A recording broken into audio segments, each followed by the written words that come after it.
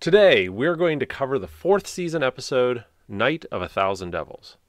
But we've got something really, really special that you're definitely not going to want to miss. Besides the fact that this episode is the send-off for Knight Rider's most important and most historically significant kit, it was also series producer Gino Grimaldi's one and only shot in the director's chair. And we're going to show you his personal binder filled with notes he took while filming this episode. It's a tremendous snapshot in time of 1 week's worth of Knight Rider filming. You definitely don't want to miss it. All right, let's dig into Night of a Thousand Devils.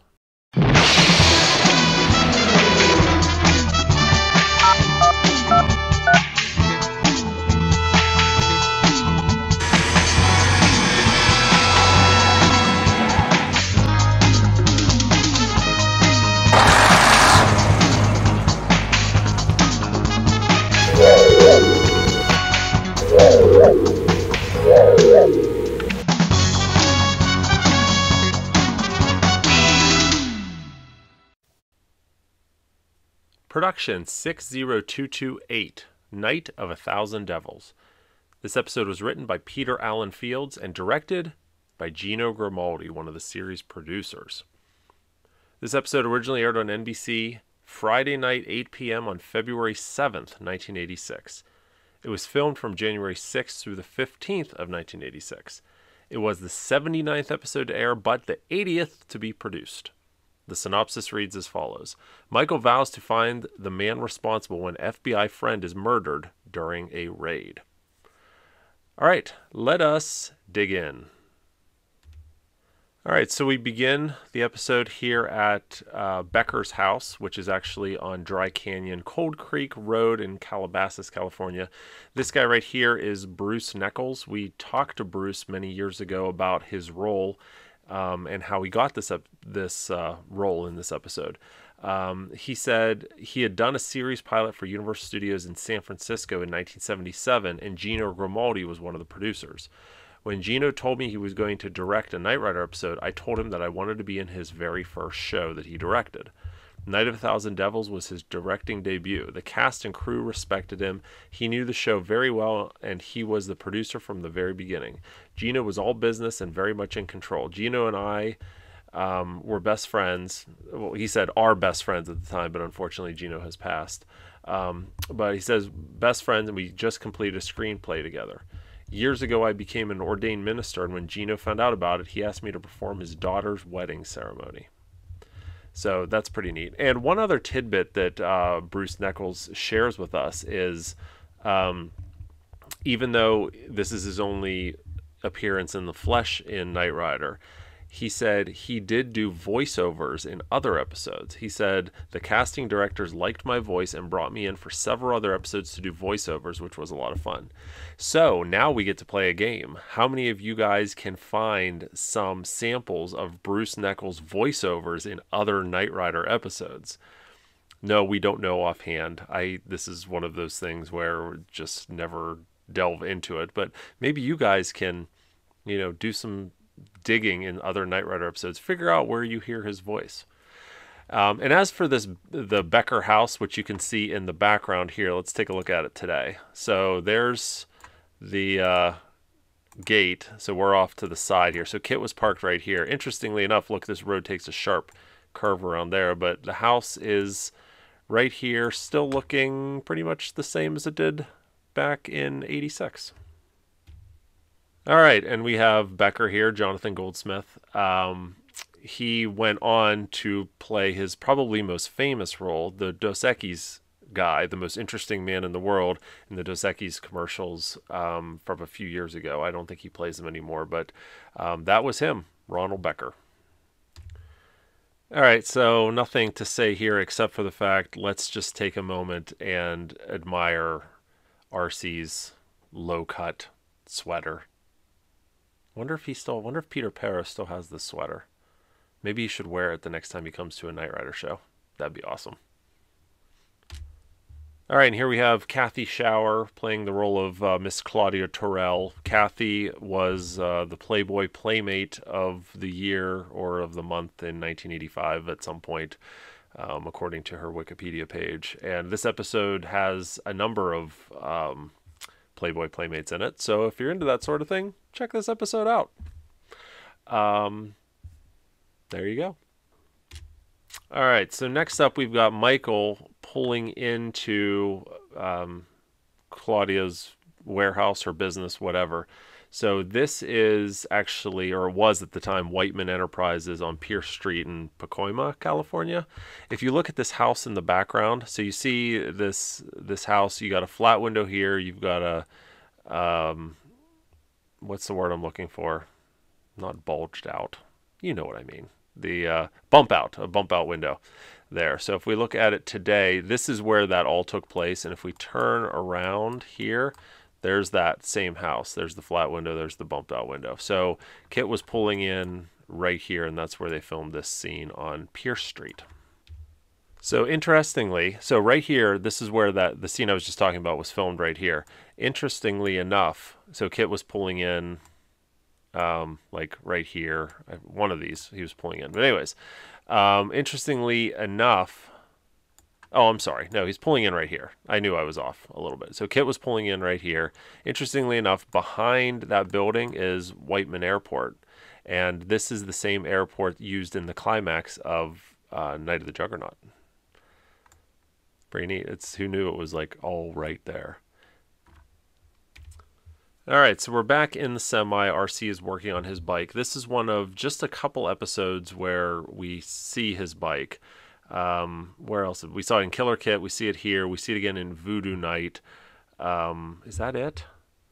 Because in this episode, so in Killer KITT, his bike was fine by the end of the episode. In this episode, it gets damaged whenever he leaps off of it towards the end of the episode to stop a bad guy. In Voodoo Night, it's left behind when the building is demolished. So hard life for this bike for sure. All right, so now we are at the start of the Baja race, supposedly. This is in reality Canyon Country, Sierra Highway. I always remember, even as a kid, I recognized this building because it always had this horseshoe on it, very distinct horseshoe. This is the same location that we saw back in Merchants of Death. We saw KITT and Michael parking in here. Let me show you. There you go. So this is from Merchants of Death, and this was the bar that Michael was going to. He was undercover, and he was going here. But there's that same horseshoe building right there. So what does it look like today? Is the building still there? Yes, it is. It's right here. It almost looks like a house now. And this is where Michael and KITT drove through, and the horseshoe was right here. Unfortunately, it's gone. If I ever win like the lottery, maybe I'll go buy this house and put the horseshoe back on. That'd be really cool.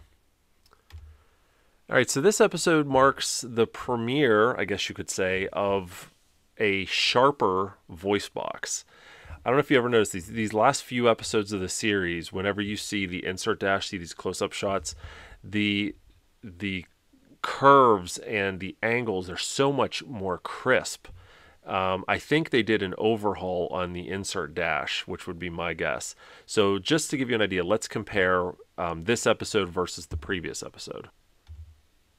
All right, so here you can see the previous episode, and you see how, or maybe it's just the lighting, but you see how things just look a little less crisp. All right, so there's that, and look at it here. Look at the lines around the the bevel right here, and the shape, and again, maybe it's just the lighting. Let's see here, but I don't think so. I think, let's even look at the wording. So look at these letters on here. So SAT, see how the S is separated a little bit from the AT? Is that over here too? See, no, it's not. I think they redid all of this. So oil temp, see, it's off center there, not off center there, and you can tell that the transfers they used were not as crisp. So they did some touch up on the insert dash for this episode that you'd see in the remaining couple episodes of the show. All right, so we're going to deviate just slightly from our normal episode commentary to bring you something very special. And that very special something is what's in this binder. Night of a Thousand Devils was directed by series producer Gino Grimaldi. I'm sure you recognize the name. You've seen his name in the credits of the show for many years. Now, unfortunately, Gino passed away a number of years ago, but a couple years ago, we made contact with his family, and they ended up gifting us all of Gino's Knight Rider-related paraphernalia, to include his original binder for this director's binder for this episode for Knight Rider, property of MCA. So I thought, as a special treat, we'll take just a couple minutes and kind of go through this binder, because it's amazing. It really is.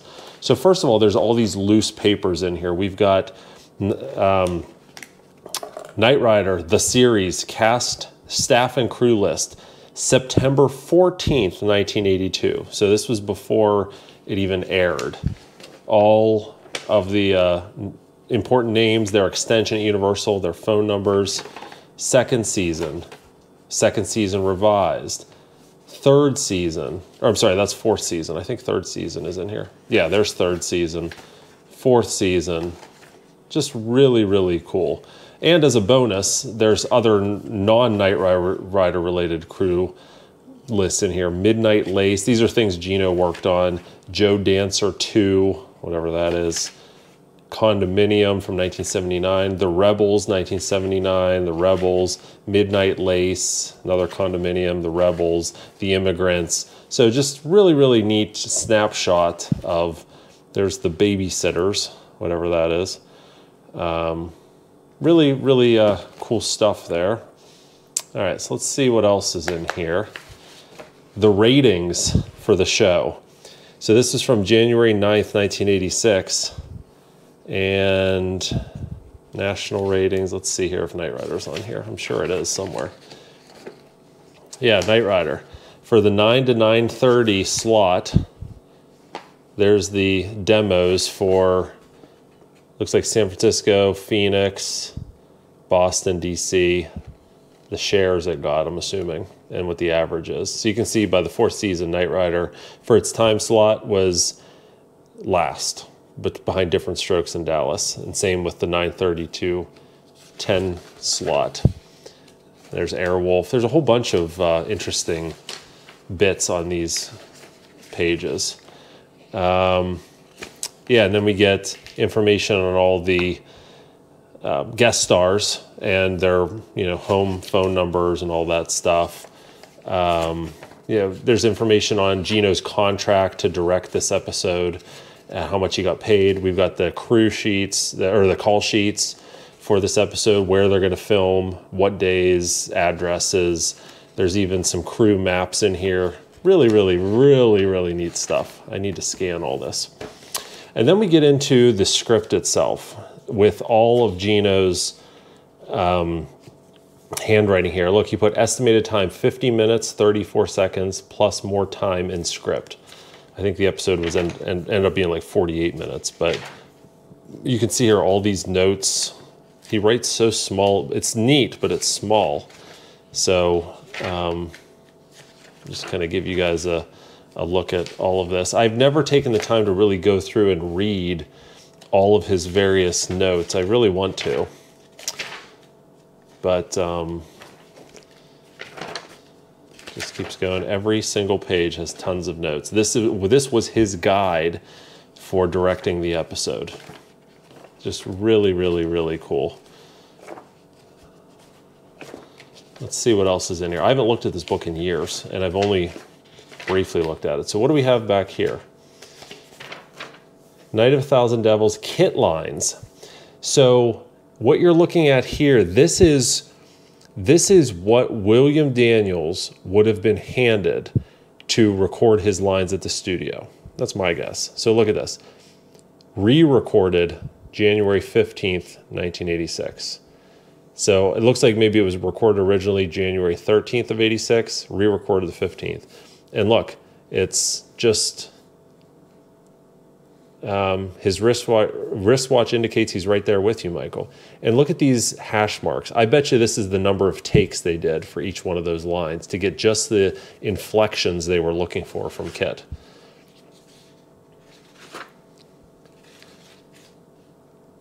I don't think we've ever seen one of these before. This is the only time I've ever seen one of these. So these are all the kit lines. So William Daniels would go into his booth with those pages, and here's another staff crew list. And then these are alternate pages from earlier script revisions. And you can see scenes that were cut. Just really, really neat stuff here. Anything else hidden back here? Yeah, just a whole bunch of cut scenes, or maybe these aren't cut scenes, maybe they're scenes that were filmed. I don't know, I'd have to look closer, but there you go. There is just a quick look at Gino Grimaldi's personal binder for directing this episode. All right, so Michael is summoning Kit. He's boxed in right by my favorite horseshoe building here. A couple things to note. First of all, if we look off to the left here, we can see one of the Universal Studios vans has a cola sign on it. But here's one of their vans, the Comtron style vans. I think we saw this exact one way back in the pilot. Also, this is the left-hand blind drive car. You can just barely see the twin TVs in here because they, again, moved the Hero Dash from the original Hero car into this car at the start of Season 3. For those of you curious, there were 6 Trans Ams used in this episode to portray Kit, and they are, obviously, the left-hand blind drive car here, the Season 3 and 4 Hero car, the right-hand blind drive car, we've got the hardtop stunt car, the same one we've had since Season 1, our general-purpose T-top stunt car that got introduced at the beginning of Season 3, and finally, the Season 4 insert car. There are your 6 Trans Ams used as Kit in this episode. All right, so we have this scene where Michael's unconscious. He gets thrown into a hole in the ground. This all was filmed at Universal Studios backlot near their Falls Lake at the time. I don't think any of this is still there. It's probably been redeveloped, but this was all backlot Universal stuff. All right, so in the background here, you've got obviously some of these Baja racers, but right here, this guy, anybody know who this guy is? Here, I'll give you a better look at him right here. Who's this guy? You guys know? That is famed car customizer Jay Orberg, making a, I guess you could say, a cameo appearance. He would go on to build the Knight Rider 2000 car, the Knight 4000. There he is in the original show. So take a look at this. This is that general purpose T-top stunt car. Nice close-up shot with the grappling hook being lowered down. And take a look at this. This is a fiberglass front nose, but look at all the cracks in the paint here. And it's funny because the surviving Knight Rider cars today, the ones that still have their 15 or 20 coats of original paint, all have these spiderweb cracks on them. But it's interesting to see them, you know, there were cracks on them back during filming as well, because this car was used heavily in Season 3 and Season 4. So it probably already at this point has a dozen paint jobs on it, and you can see all the cracks from those paint jobs. You can even see it here in the lip of the fog lights. And this the fog lights look interesting. They must look fake, don't they? I don't think they are, but that's kind of weird. This is one of only 2 cars that still has the Season 3 nose on it by Season 4. All right, and check this out. This is that hardtop stunt car, but notice how much the front nose is drooping in this scene. Look at it. Look how it just kind of falls off here. And you can even notice it here. Like the whole front end is just drooping. So this front nose is made out of rubber and chicken wire. And there's aluminum brackets behind it that were grafted into the nose that are supposed to bolt on to the Trans Am crash bar underneath it, the factory Trans Am crash bar. What I think happened here is those brackets that are supposed to bolt in, at least the ones in the center, I don't think they were bolted in, or something happened along those lines where there's no support in the middle, and it has to be those brackets. That's the only thing I can think of. So I'm thinking those were not bolted in, and that's causing the rubber nose to sag, because back then these noses were still fairly new. They were only a few months old at this point, so they were still very pliable. The surviving rubber front noses today are as hard as fiberglass because they're 40 years old, 35 years old. But back then they would have been more pliable. So that's what you're seeing here. The whole front end is just drooping on this car. All right, so next up, we've got more Playboy Playmates. So I think, yeah, 4 of them total in this episode. There's 3 of them here, and then Kathy Shower from earlier. Anyways, this is the scene, obviously, where Michael stops. Their car broke down, and you know, as a Knight Rider historian, I'm going to focus on the bits of kit you can see and not the Playboy Playmates, because that's what we do here. So this is, you can tell this is the hardtop stunt car, and you can even see this giant honkin' overhead console it had, which was a really unique shape. It was one built specifically for a hardtop car.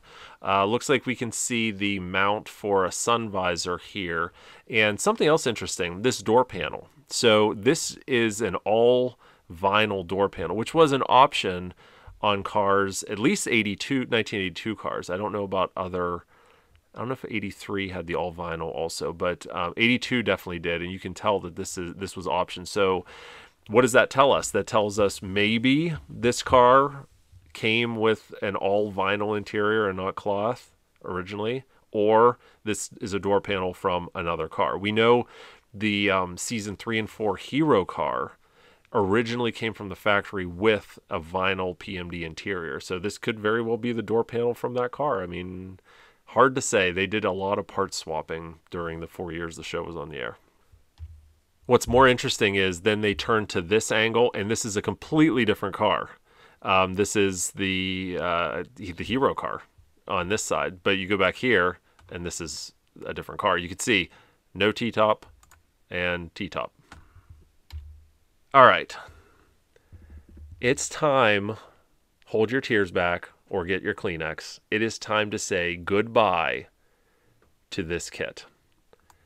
The right-hand blind drive car. Originally, the season 1 and 2 hero car, the original car that Michael Chaffee built his dash and installed in. This car. This is the last time we see this car on the show. Interestingly enough, it's not even being used as a blind drive car in this scene. There's someone just driving it as a normal car. But yeah, unfortunately, this is the end of the line for the right-hand blind drive car. Fortunately, this is one of the 5 cars that still exists to this day. Goodbye, right-hand blind drive car. All right, so next scene, this is that hardtop stunt car, and it looks like they fixed the front bumper from those earlier scenes, or this was filmed before the front bumper got all whacked out. But look at the scanner opening. This is common in the season 4 bumpers, because when Barris built this front nose, he made the scanner opening basically too tall. So the scanner bars always had a giant gap in here, which you can see. I mean, you know, it doesn't look bad on film, really, and for drive-bys, but if you were to stand in front of this car, you'd see just how much of a gap there is right here between the top of the scanner and the hood. All right, and I think this is the only time in the series where Michael gives his comlink to someone else. So we see RC using Michael's comlink, which is kind of cool. It's the first and only time we ever see that.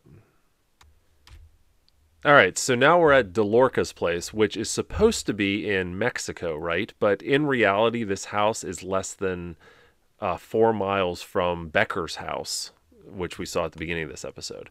So you can see here there's a big windy driveway, house at the top of the hill. And unfortunately, the house is no longer there. In fact, it looks like it was recently demolished. Some of it looks like maybe a pond is still here and a patio, but the house is completely gone. I don't know if it was, you know, damaged in a fire or people were just tearing it down to build something bigger there. But what's really interesting is if we zoom out and we go across the street, we're at the King Gillette Ranch, which is Alvin Kincaid's compound in Inside Out, right there, right across the street from Delorca's house. And Delorca's getting a pounding from KITT here, left-hand blind drive car. Take a look at this rear quarter, hits the guy. Look at that big dent that the stuntman put in the fender right here. It's all in a day's work for these cars. They were all patched together anyways. All right, episode ends. We're back in the semi. RC's trying to repair his bike. And look at this as we zoom out. You can actually see the wall has been removed. If you look in this bottom corner here, the wall should be right here. You can see it's gone. This is part of the sound stage. And up here, you know, normally that wall would be right here. but instead you see kind of what's behind those pieces. And do you guys know what this is right here? This is actually that Venetian blind, this blind right here. This is the other piece of that blind. So on a few episodes, we see those blinds opening and closing. They just pulled them out of the way so they wouldn't obscure the view of the actors. How about that? All right, guys, we have officially completed Night of 1,000 Devils. Not a bad episode. I mean, there are better, but not a bad episode. We're down to our final 5 after this. Next up is Hills of Fire, then Night Flight to Freedom, Fright Night, Night of the Rising Sun, and Voodoo Night, and then we are done with our episode commentaries. I hope you'll join us for these last 5. They're sure to be adequate at best. They're not the best episodes. As always, thanks so much for watching. Hope you enjoyed this, and we'll catch you next time.